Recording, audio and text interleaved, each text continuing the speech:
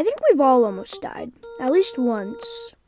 Actually, I hope not. That's besides the point. Anyways, today I want to sit down and tell all 14 of my subscribers the only interesting thing that's ever happened to me. Okay, so this happened to me in like 3rd grade, I think, maybe. So anyways, I was at my friend's birthday party. We'll call him.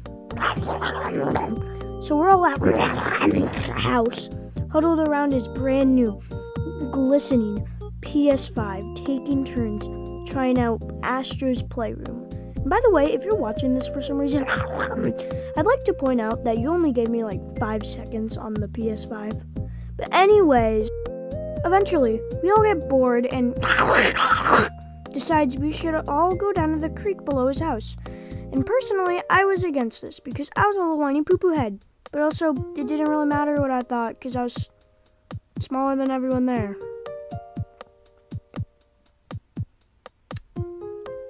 So we went to the creek. We're down at the creek just doing normal children things such as throwing rocks, crossing logs over rapid waters. That'll be important later. And of course, finding a murder shed in the middle of the woods.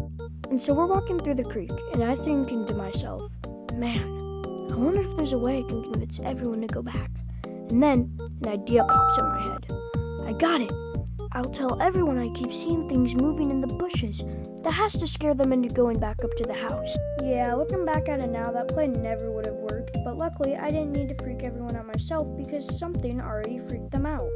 So it turns out, while I was busy contemplating my escape plan, the rest of the group had found an abandoned shed with a few shrubs in front of it, and brother decided to go inside, and he claimed to have found a knife rack inside. And so we hurriedly started speed walking through the forest until we made it back to the log that crossed over the creek.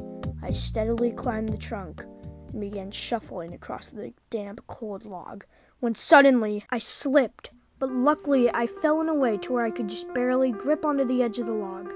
Everyone watched as I slowly lost my grip. I swiftly turned my head, and since I was tinier than I am now, it looked to me like I was about to fall on top of a giant mountain peak.